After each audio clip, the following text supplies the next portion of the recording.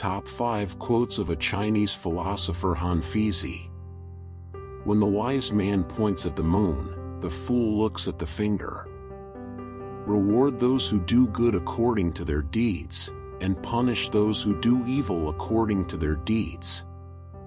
If rewards and punishments are not clearly defined, the people will not know what to do. A wise ruler does not reward the good or punish the wicked without cause. To administer a state and command an army, one must not have any regular patterns. To fight with the enemy, one must not be confined to a regular form.